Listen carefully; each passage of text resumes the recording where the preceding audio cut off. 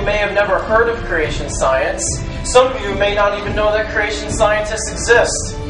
But that's going to change after tonight. Usually when that question is asked, it's a pretty loaded question. There's a lot of false assumptions involved. The first question I'm going to ask them is, how do you define science? Or, do you know what the two types of science are? Isn't that amazing?